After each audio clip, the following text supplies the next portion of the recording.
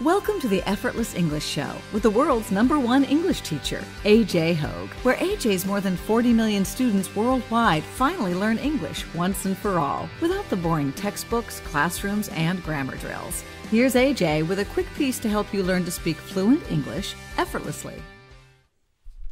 Do not fear. Do not panic. That's our topic today. Do not fear. Do not panic.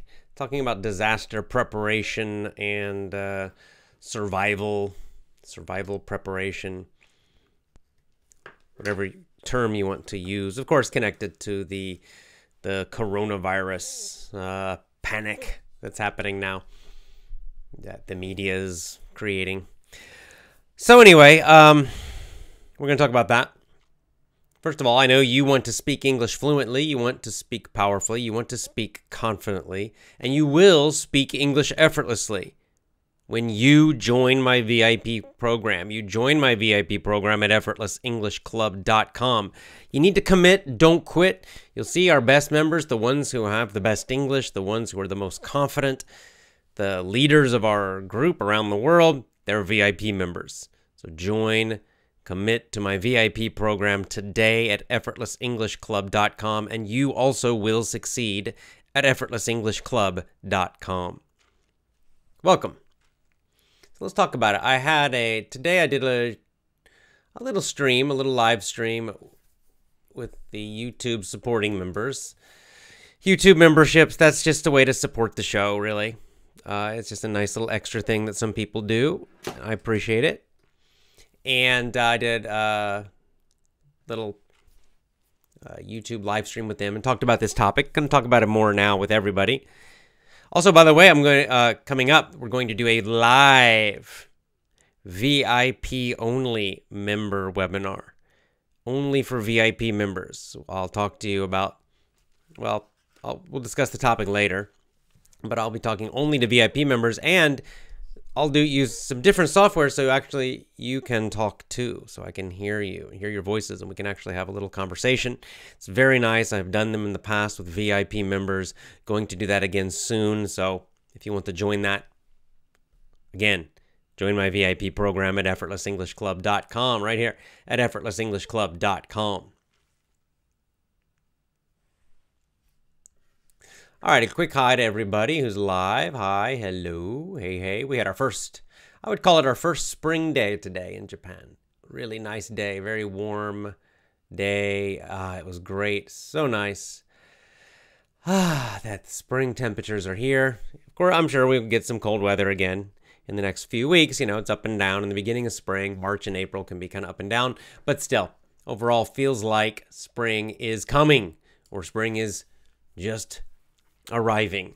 So wonderful. I had a long walk today outside. It was great. All right, let's talk about it. You know, this coronavirus thing, I don't know what exactly is going on. Are they using it to crash the economy, to influence the election in the United States? Maybe. Are they using it to crash economies and to maybe kill political opponents? Maybe. I don't know what it is. Is it a bioweapon that escaped? Who knows? Okay, guys. So I'm not going to focus too much on that because there's so many lies. There's so much conflicting, right, opposite information out there that I don't think you need to worry about it. I don't think you need to worry about it too much. But what I do think you should do, I think this is a great opportunity to practice general disaster preparation, because that is something that really everybody, I think, should do. I think I've lived in earthquake zones for the last, 15 years or more. So, you know, that it's always possible an earthquake could hit. Here in Japan, definitely. And then before that, I lived in San Francisco, another place where an earthquake could happen, a big one could happen anytime. So it's just a very good idea to always be prepared, right? To always have a preparation just for some kind of disaster, right? And what that means is you have to be prepared that there will be no groceries, that the grocery stores will be empty or mostly empty. You have to be prepared that there will be no power, right? That the power will go off and be off for a while. You have to be prepared that you might not have running water. The water might not work coming into your house. The water lines might get broken. You might have to be prepared for no gas, no propane, no gas coming in if you have a gas stove, for example, for cooking. So basically, you have to be prepared that all of these things disappear for a while. And no phones, too. No cell phones, no internet. All that. I'll just give you an example of this. It could be only for a few days. It could be for a few weeks. It could be for several months that this happens. So you've got to be prepared for this situation. It's just a smart thing to do. Everybody should do this. You should always do this at all times. Not just this coronavirus thing, but always have this preparation. I'll give you, on the short end, a couple years ago, we had a big typhoon, hurricane, basically, typhoon, hit Osaka. It hit us directly where we live, and we lost power for, I think it was 3 days. 2 or 3 days. 3 days. We'll say 3 days. We had no power. Now, luckily, we still had water and gas, so that was okay. But we lost all our power, right? So that means your refrigerator won't work if you lose power. So all the food in your refrigerator, you've got to eat it in like a couple of days because it'll all go bad, right? And that means no lights, all of these things. So you have to be prepared. Of course, we were okay. It was no problem. It was a little inconvenient, but it wasn't a problem. But you have to be prepared for this, right? What if this happens in the winter, in the middle of the winter, and there's no power, no heat of any kind, no water, no heat, right? You could lose, as I said, water. This happened to my family once when I was a kid. Like I was in middle school. I remember big snowstorm hit where we lived, and all the pipes froze, and then they broke, and so the water went out in like the whole neighborhood, in the whole town. There was all the running water was gone for several days. It was at Christmas time too. It kind of sucked. We had my grandparents and my aunt were visiting us, and we had no water during that time period. What do you do? How will you survive without water, without running water coming into your home? Right? You get the idea. What will you do? How will you survive this? So you got to think about this. You've got to think about it and be prepared. As I was saying today to the supporting members, a good rule of thumb, if you look at what a lot of disaster preparation people, books, websites will tell you, is that you should be prepared for 3 months. You should have enough food, water, or ability to get water to survive for 3 months, and other things too, which we'll talk about. So you need to be able to survive for about 3 months without help, without groceries, without power, without running water, etc. Can you do that? Could you do that right now, today? So just imagine today, right now, maybe because of this coronavirus thing, all the groceries become empty and you can't go groceries, and maybe, people get sick and the power goes out or something like that, right? The hospitals would certainly become full of people, even if it's just a panic. If it's not really that serious, still tons of people are going to go to the hospital panicking, which means they're going to be overwhelmed. The staff is going to be too busy to see people. So could you survive? How long could you survive right now without food, running water, power? Right? So you have to look, like, how much food do you have actually right now in your home? Do you have any water in your home? Do you have a way to get clean water if you can't get it from the pipes? So you got to think about these things. Well, let's talk about it. I'm going to give you some advice now. First of all, I'm going to give you a website, a book, actually. There's this guy. He was actually on a TV show on the Discovery Channel. Kind of a little bit interesting guy. But I think his books are very good about survival. His name is Corey Lundeen. I think it was called Dual Survival, and he's the guy that always would go around barefoot. And he studied Native American, meaning like American Indian techniques and things. I don't know. The barefoot thing always seemed weird for me. Like maybe he was doing it for TV or maybe not. But anyway, the point is that the guy has some very good ideas, and he's got 2 books about survival. So it's CodyLundin.com. Cody Lundin. CodyLundin. CODY, Cody, his first name. Lundin, LUNDIN.com. CodyLundin.com. And anyway, I want to show you his books. The first one I recommend, this is probably the best one for something like coronavirus. It's basically surviving in your home, right? If you live in a city, if you live in the country, whatever. It's not outdoor survival. Outdoor survival is actually much harder, right? That's outdoor survival is you're driving in the mountains and your car breaks and a big snowstorm comes. How can you survive that for a week, 2 weeks, right? Until someone finds you. That's hard. That's very tough. That's a lot harder. This first book is about surviving like disasters while you're in your home, right? At home, which is easier. And it's called When All Hell Breaks Loose is the name of the book. I recommend this book. You can get it as an ebook on Amazon. When All Hell Breaks Loose. And then the rest of the title, Stuff You Need to Survive When Disaster Strikes. So it's about surviving disasters. So for example, one of the examples he mentions is the hurricane that happened in America several years ago called Katrina. Remember, it hit New Orleans, and a lot of people died in that. A lot of people died because they weren't ready. They had no disaster preparation. They were also stupid. They stayed there. They were told they should probably leave, and they didn't. But anyway, When All Hell Breaks Loose by Cody Lundin. It's really good. It's pretty extreme. I mean, this guy is teaching you how to survive months and months and months with no food, no groceries, nothing. Some things in there are very extreme, but still, overall, he's got a lot of great advice about things you should always have in your home to survive in these situations.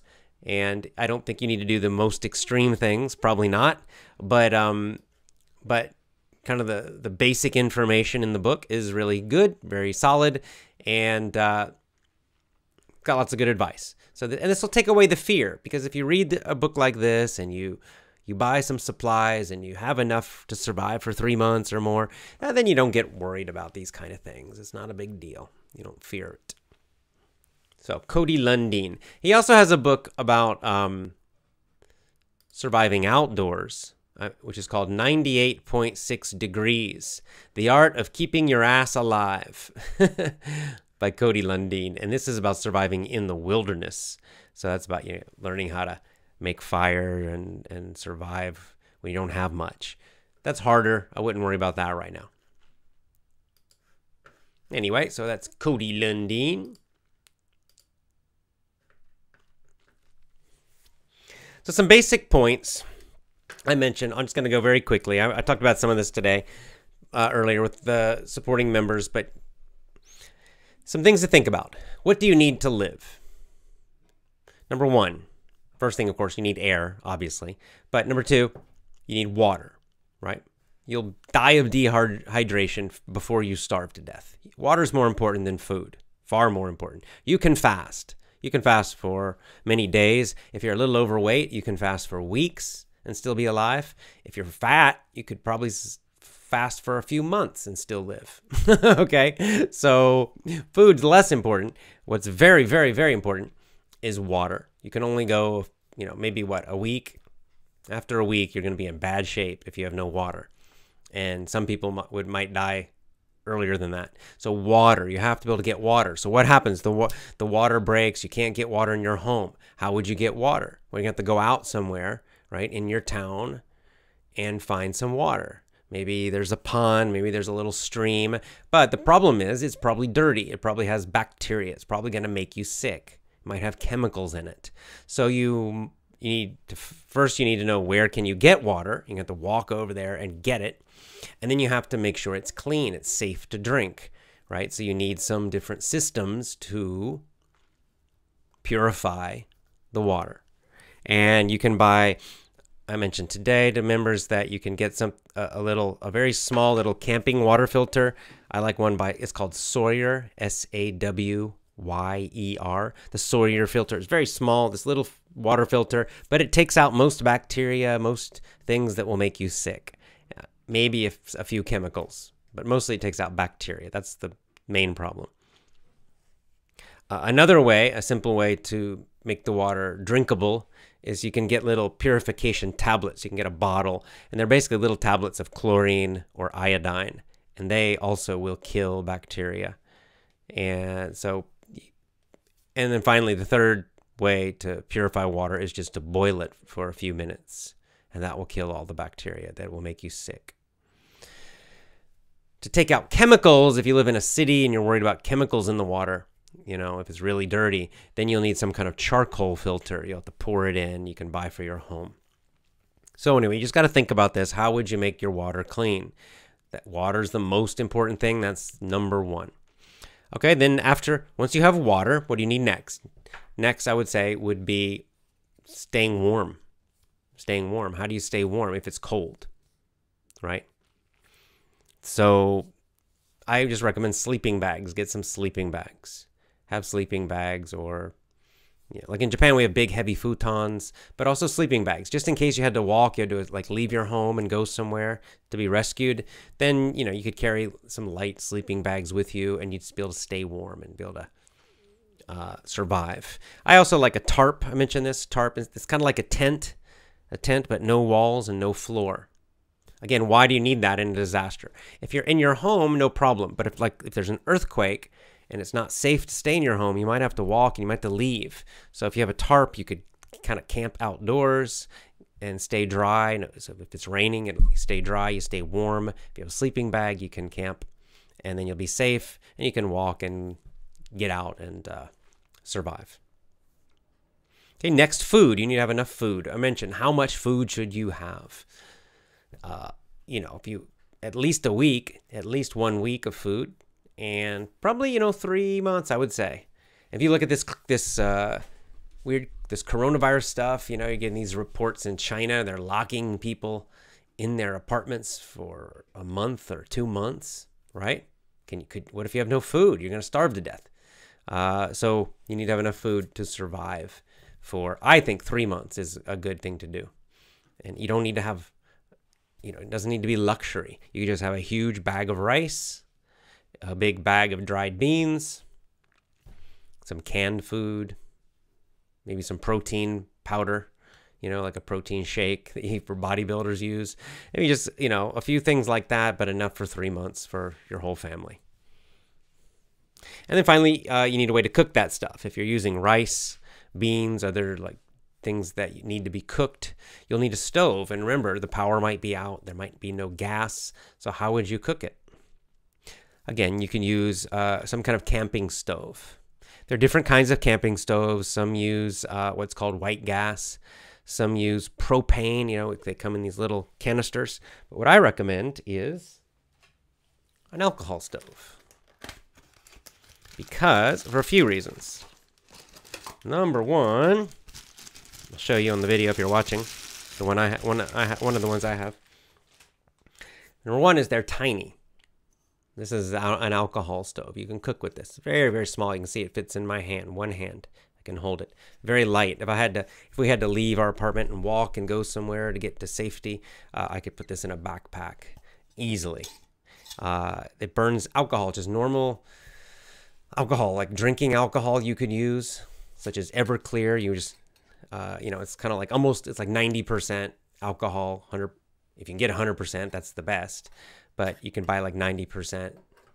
So you just pour it in there, pour it inside, and then you light it, and then it'll create like a little burner that'll come up, and then you just put something on top of it, like a little pot for cooking, and then you cook it. You can boil water just to make the water clean. You can cook something. Very nice, very small, not expensive. Alcohol stove. And then, of course, you want fuel, so you want alcohol. Great thing about alcohol, you can drink it. You can you can use it for it disinfects. Like if you got a cut on your hand, or for example, or you cut on your body, You can just pour some alcohol on it, clean it so it won't get infected. So alcohol has great uses, and then of course you use it as fuel. So you might have a few liters of alcohol to use for your stove for cooking. And that's it, and then you'd be set. That would be enough for cooking up your food you could easily survive, like I said, for 3 months with no groceries. All right, let me put this away 1 second.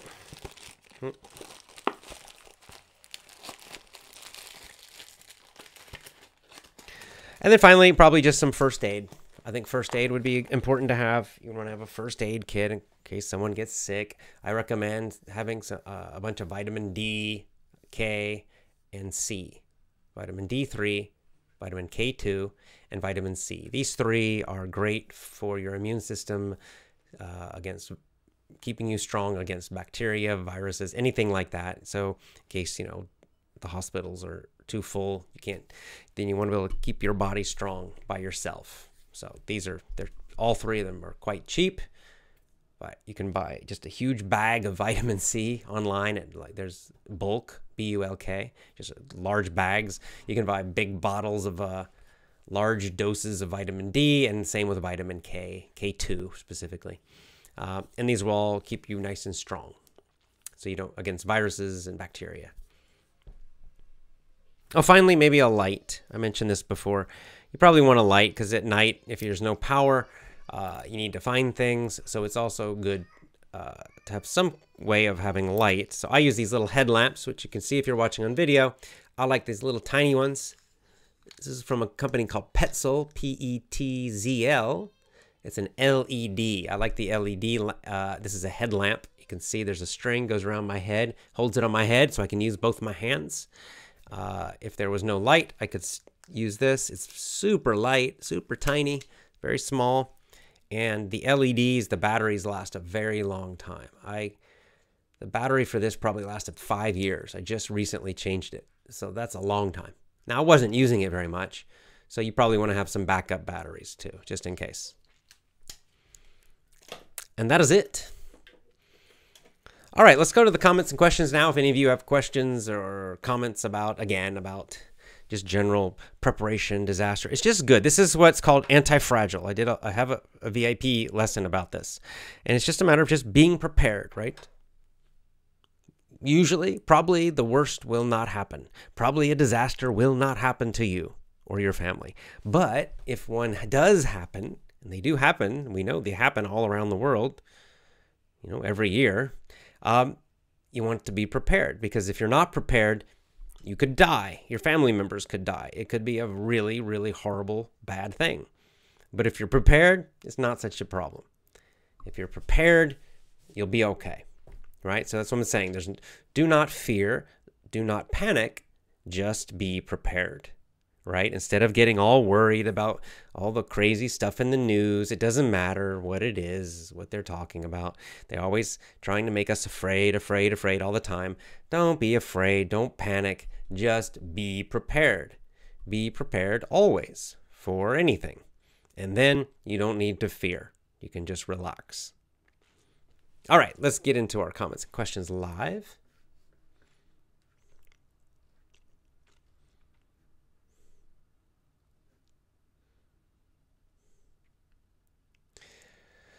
Okay.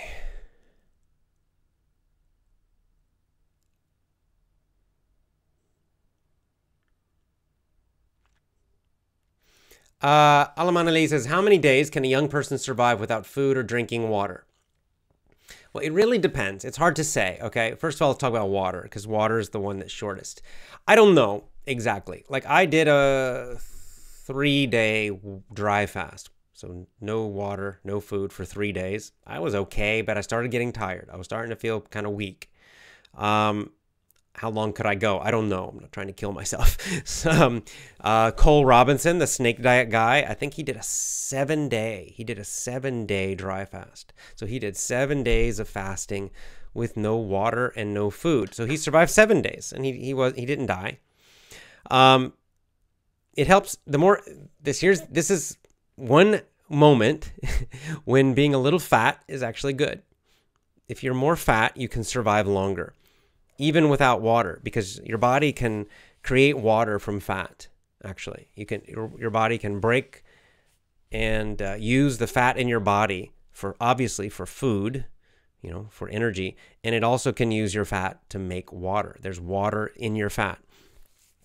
So if you're kind of fat, if you're kind of heavy, if you're overweight, you can actually survive longer. If you're really, really thin, right, you can see your abs, right, you almost have no fat, then you cannot survive as long. It's a shorter number of days for food and for water. For water, a week, I would say, is probably the most. After that, I think a lot of people will be in bad shape, maybe die. Yeah. Again, it depends on the temperature. It depends on a lot of things, but let's say about a week, and that's if you're just laying around doing nothing.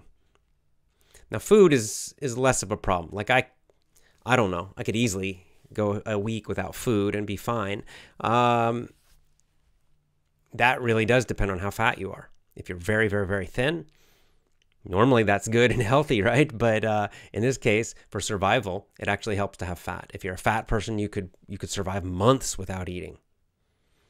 So I can't really give you I think almost anybody can go at least a few weeks without eating and be okay. But if you're very, very, very thin already with no fat, then you have a shorter time you could survive without food. Still, overall, it's best not to be fat. Okay. But yeah, that's why we have fat. It's one of the main reasons we have fat, to keep warm. But, this is why animals get fatter before the winter, because they know in the winter they'll have very little food and they need to survive the whole winter. So they kind of get bigger and fatter to survive without food for the winter, right? That's the natural way.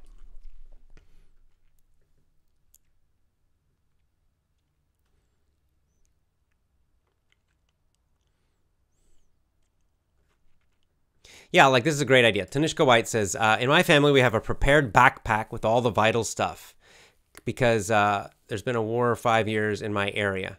Any amount of forces can come back in our city. Exactly. It could also be war. It could be terrorism. It could be artificial disasters like that also.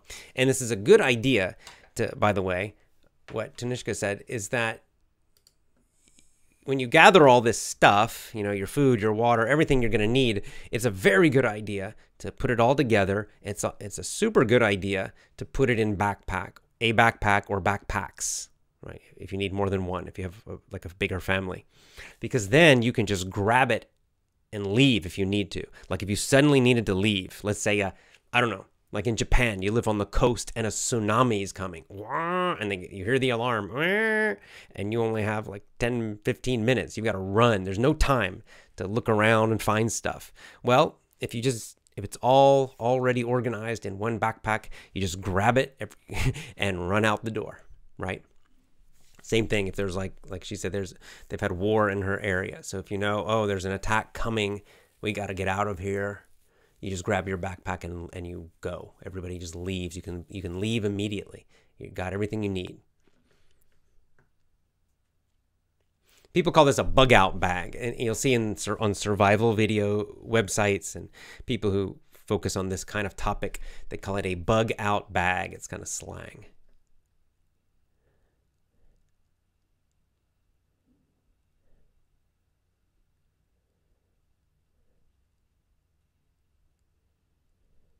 Yeah, like Funda says, we have earthquakes, a lot of earthquakes here in the east part of Turkey. Right. So Japan, we have earthquakes here and tsunamis. Where I live, it's both could happen. This is a possible tsunami zone. It's close enough to the ocean that a tsunami could hit here. And we also are definitely in an earthquake zone.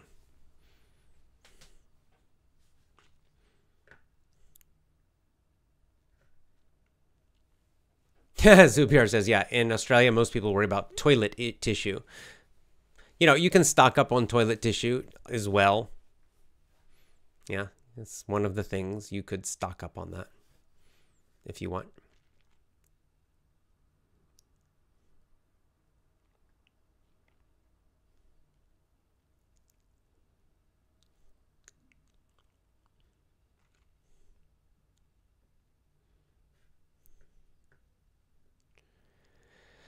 Okay, let's see.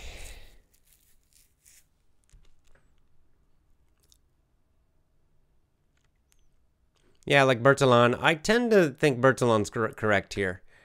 Media is exaggerating the coronavirus. People who got the virus, only 2% died. 80% don't even know they got it. Yeah, see, this is the problem, right? The numbers are all nonsense. All the numbers are nonsense because there might be actually a huge number of people have it. Right, many more, because it's only the number that they test. The numbers we see in the media, that's the number of people they test. They're not testing most people. Like in America, almost nobody's tested. They could have huge numbers of people have it and they don't even realize they have it. They just have a normal cold, or it feels like they have a normal cold or flu. It's no big deal. They get better. They don't even realize they had it. So I tend to think it's probably correct. I think it's actually less than 2% dead. 2% dead would be actually a very high number. A 2% death rate is actually quite high, but I doubt it's that high. I think it's much, much, much, much, much lower than that. So, but, you know, all these governments are lying and all the media is lying. So it's really hard to know what is really happening. All I know is the official story is a lie. What the truth is, I can't say.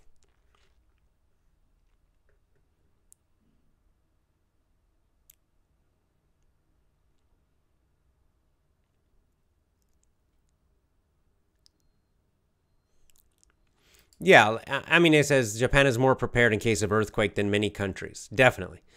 And the population, not only the government. Yes, people here are all kind of trained to be prepared. They all know that that an earthquake can hit. So most people they're much more prepared for disasters. That's correct. So like nobody's panicking here about the coronavirus. They're just wearing masks. A lot of them.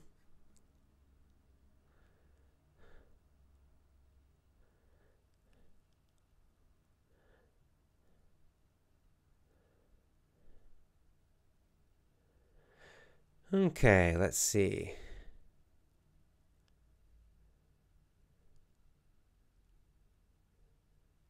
Yeah, here's a good. Now, see, this is something I think is great. Farhad says, here in Iran, schools are closed. Yes. In Japan, too.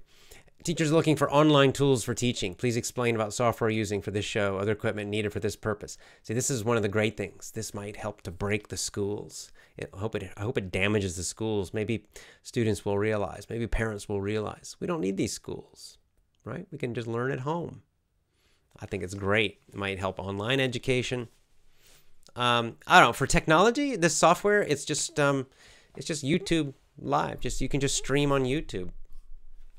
I mean, that's the easiest. I am using some software, but you don't have to use. You can just use the software on because the software depends on what kind of computer you have. So I'm not going to give you specific software advice because there depends if you have what if you're Apple or Windows or whatever. But it doesn't matter. You can just do it straight from YouTube. Inside of YouTube, you can just stream. Right. So you can do it on YouTube. You can stream live on. You could do it live. You could stream on Facebook and do your classes on Facebook, streaming live. You could do it on. I don't know. You could create a WhatsApp group and stream your class on WhatsApp. Any social media that does video, or you don't even have to stream if you don't want to do live. You could just record it, just on a camera, and then upload it to a website or YouTube or BitChute, any of these video channels. So yeah, it's really simple, actually. It doesn't require any kind of great technology.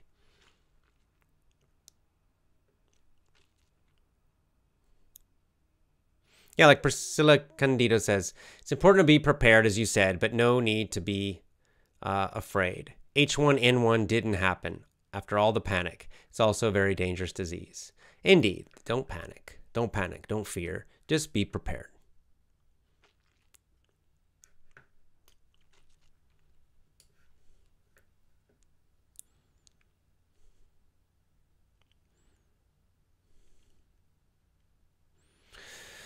Okay.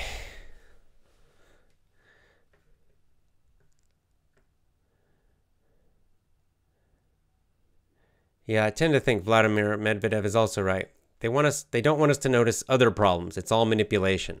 I definitely think that's what's going on. I think this is a distraction. I think it's a few things. Number one, I think they're trying to collapse the global economy. I think they're trying to bring down the economy for evil reasons. What, I don't know why. We'll see what they try to do after the economy drops. What will they try to do? But that's one thing I think they're trying to do. And then maybe there's other things happening that they're trying to distract from. I don't know. It sucks, but.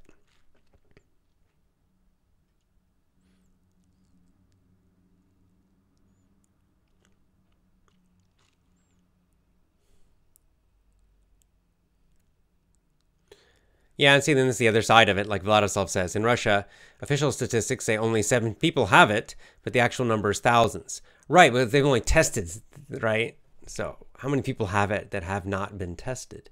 How many people have it and don't realize they have it? In fact, they had it. They thought it was just a normal cold. It's already recovered, and they'll never know that they actually had it, right? So who knows? Could be thousands. It could be already millions could have gotten it and be over it.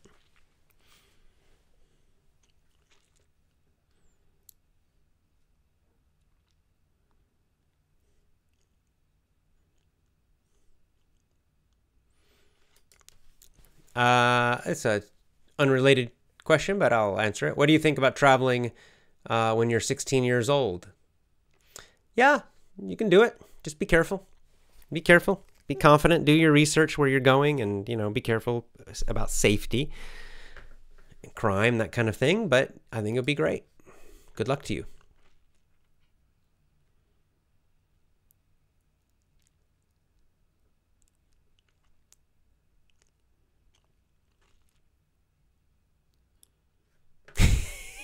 Yeah, it sounds like Italians.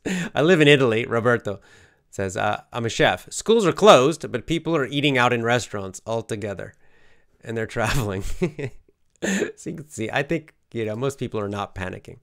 I think somehow people know.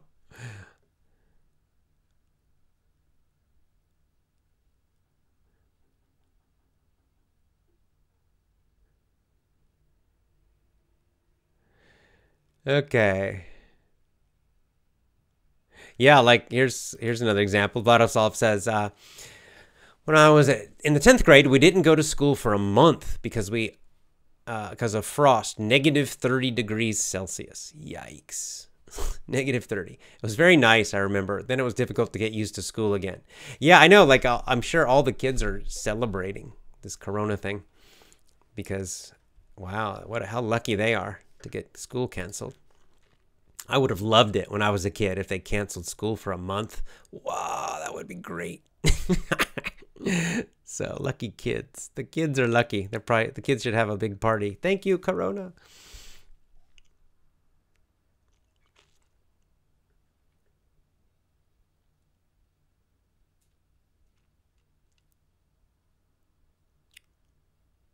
Yeah, like Alamin Ali said, this is the case.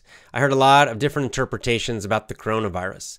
Now I'm a bit confused about the virus, as one media explains it one way and another a completely different way. This is how you know it's a lie, right? Because they're lying, they're lying, they're lying. And they're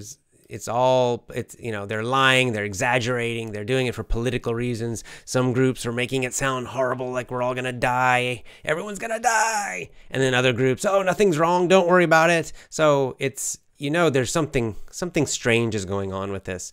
It's not just a normal, it's not just some kind of disease. I don't trust the media. I know they're lying. That's all I know. Now, what's really happening, I don't know. Right? It's pretty impossible to really know what's happening with it at the moment. Right? Just know they're lying. So just be prepared, okay? Basic preparation is what you have to do. It's all you can do anyway. It's the same like an earthquake. You can, there's no need to just be terrified all the time that an earthquake might happen, or a giant fire. Like in California, they have fires that come and they burn up whole huge areas.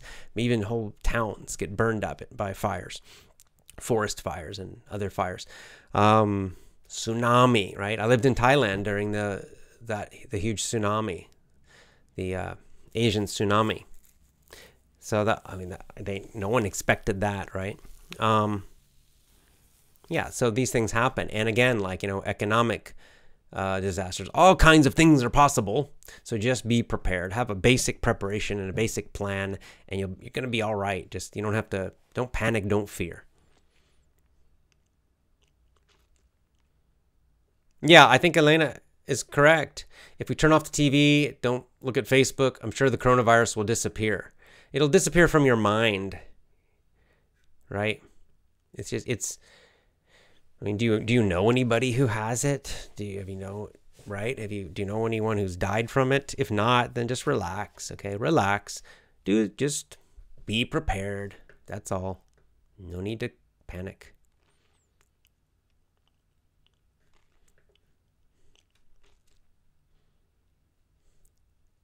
Yeah, Noel says the media is more dangerous than the coronavirus. I agree. I agree.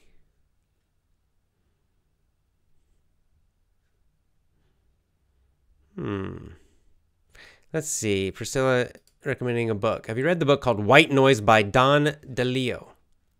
It's an amazing book. Talks about the bad power of media. It's great. I'll check it out. I have not read it, but it sounds very good. Thank you.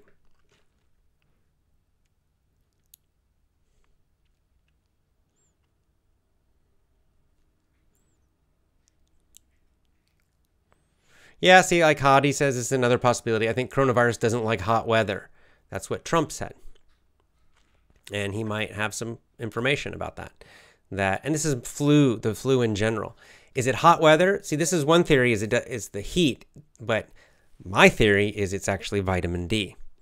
Right? Because what happens when it gets hot? People go outdoors. We get vitamin D from the sun, right? The sun on your skin. Your body creates vitamin D, which increases in your body. It makes your immune system strong. So in the winter, people don't go outside as much and they're covered in clothes.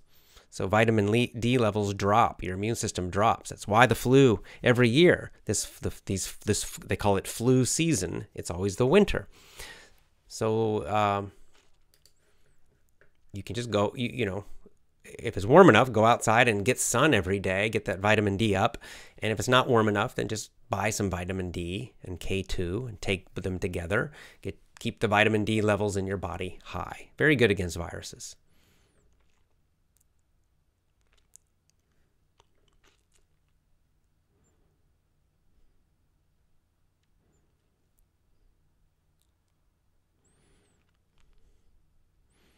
Oh, my birthday, Elena. Yeah, my birthday's coming up, March 23rd, and I'll be 52.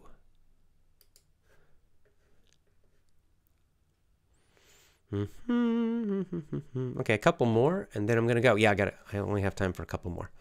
I have to go take care of babies, as always.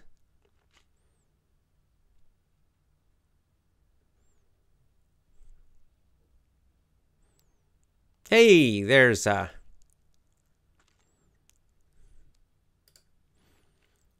Carol says, living in the countryside can be a big advantage in such times. You can grow your food. You can even produce your own electricity. Some people are completely independent from the rest of the world. Indeed, I agree. The more you're out in the country, it does give you that. It's for all different kinds of disasters and things, right?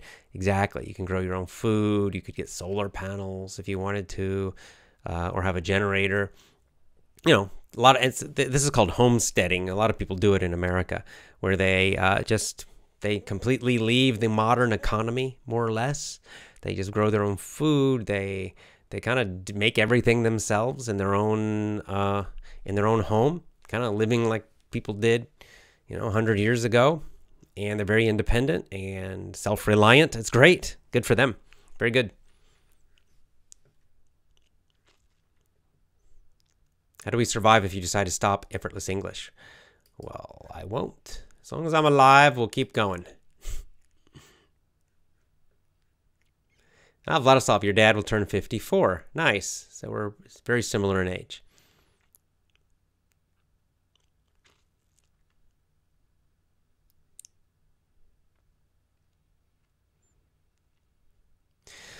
All right, guys. I'm going to go. So, again, the basic message. be prepared. Just be prepared in general. It's a good life thing to do. Just always be prepared. So then when all these things in the media try to scare you, maybe, different disasters, different situations, every 4 years there's a new virus, Ebola and SARS, and now it's the coronavirus. And, they always in the news, always it's disasters all the time. So just be prepared, right? And do some research. I gave you some basic ideas, but you can get on video like YouTube or BitChute. There are some great channels of people who are focused on survival, outdoor survival, and urban, city survival. There are some great books. I mentioned Cody Lundin. His books are both very good. There's a ton of information. I mean, there are people who are really serious about this. There are people who, prepare. They have like 1 year they can survive with nothing, everything. They have 1 year of supply in their home. And as Carol said, there are people actually who can survive their whole life without the grocery store, without power, without anything. They're completely, self-sufficient, we say. So anyway, the point is that a lot of these people, they have YouTube channels and podcasts and books. So you can learn, you can go deep in this if you want to and read very deeply. Or the reason I recommend Cody Lundin's books, they're just for kind of everybody like you and me, just giving you the basic information. How do you survive? The first thing is be prepared in the city, in your home. How do you survive for 3 months if there's a disaster? If there's a quarantine, right? If they won't let you travel, if the grocery stores are empty for 3 months, how do you survive in your home? And then if you get into it, if you do traveling, if you go hiking and camping, if you drive out in the wilderness sometimes, well then you can also learn about wilderness survival. Like what happens if you get lost in the mountains? Can you survive? How long could you live if you were lost in the mountains or in the desert or, anywhere out in the wilderness? Could you live? How long could you survive until someone found you or you could get back to civilization, right? So that's a different kind of survival that's more difficult, but you can learn about that. It's very useful too. I know a little bit about that because I used to do a lot of camping, but lots of books about that too. So anyway, just read, learn about it, see this as an opportunity to learn about health and taking care of your own health. Don't depend on doctors in the hospital. See this as an opportunity to learn a little more about disaster preparation and maybe survival and to be prepared. And then do not fear. Do not fear. Do not fear. All right, join my VIP program at effortlessenglishclub.com. Commit, don't quit. You will succeed at effortlessenglishclub.com. See you next time.